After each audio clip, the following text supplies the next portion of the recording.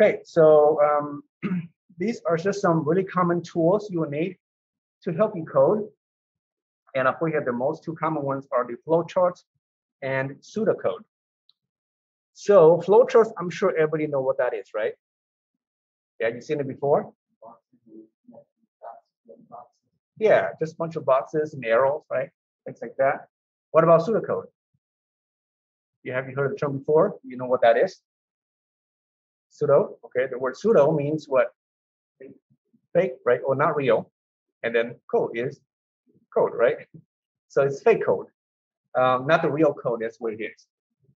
So it's more like a English written instruction to code a program. You basically write what happens in the program. What should happen every step of the way to solve the problem, and not actual code. So the flowcharts have rules.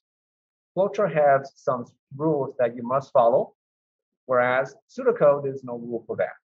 Okay, there's no universal rules that your pseudocode must follow this syntax or this way or that way. None of that. You can use, I don't know, emojis if you want to, right? Sketch, use any language you want. You can use whatever you need to do to make something meaningful to you and your team. Okay, so that's pseudocode. Flowchart is, yeah, has a rule. The hierarchy chart here is also kind of important if you have a really large program, like you build something like Facebook, for example, right?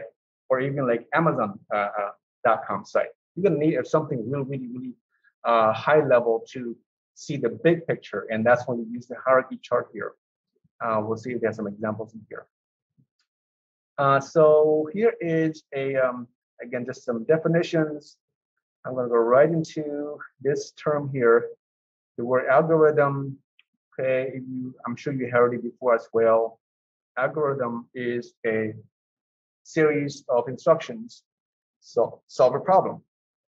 It could be as tiny as 1 or 2 lines to as many as 10, 20 lines or more code. Okay. A lot of algorithms you may hear of, like searching and sorting, finding something in a long list, like search in any other. So what is the shortest path from one point to another point if you have a lot of different routes, right? So all those are different types of algorithms that you can create. And some of these algorithms are already developed by some computer scientists. So there's no need to reinvent the wheels if it's already there, because most of these algorithms have been tested and tested again to maximize the fastest or maximize the computation times already. So, but again, we're not going to focus too much on that part, other than what it is and how you can design your own algorithm. Okay. So here is an example of how you can write a program to determine how many stamps should you need to mail a letter. So here are some rules saying that you can use 1 stamp for every 5 sheets of paper. Okay, so 1 stamp for 5 sheets. If it's more than 5 sheets, then you should use 2 stamps, and so on, right? So again, these are the problems. You have to understand what it is doing so you can write the code to make it work. Okay, so the algorithm, here you go. You need to request the number of sheets of paper, right? We call it sheets. How many sheets of paper you receive? I give you 1 sheet of paper, and then based on that input, how many stamps should you need? And how do you calculate how many stamps you need, right? So you do that by, if you divide the number of sheets by 5, then you get the number of stamps. For every 5 sheets, you get 1 stamp. So 1 divided by 5, you have less than 5, so you still need 1 stamp, right?